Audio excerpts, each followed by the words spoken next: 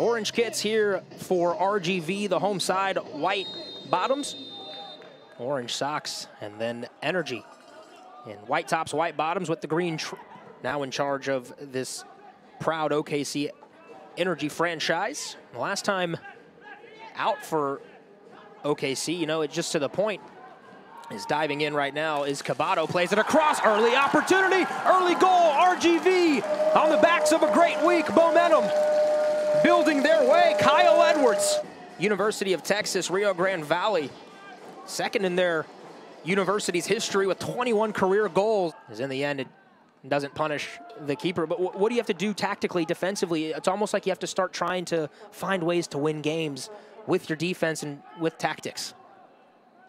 As Energy, great piece of possession here, 1-1.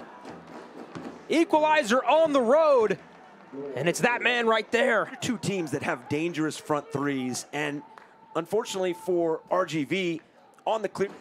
It'll be Isidro Martinez with the honors. Outswinging ball towards the 6. Header, did it find the net? It did! That this second goal comes from Juan Carlos Azócar. You know, that's going to be something they're going to want to look at. Doing well here. Beckford, open goal, found the net! 3 goals in the first half for RGV. Shane Beckford really just doing all the work here. Going 1v1. You know, unfortunately. Outswinging ball towards the penalty spot, dealt with. But Obregon now has it on the left, 1-on-1. Gets to his right, puts it in! Oh, come on! Juan Obregon Jr.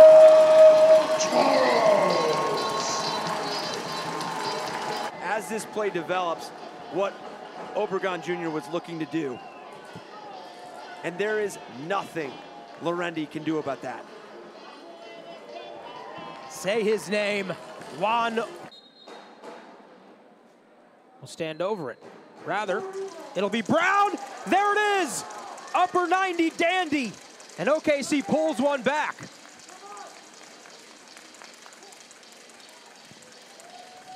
Jonathan Brown finds his second goal of the year.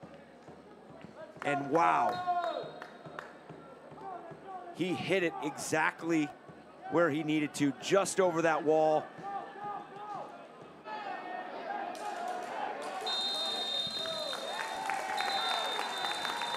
That'll do it. RGV 4, OKC Energy 2.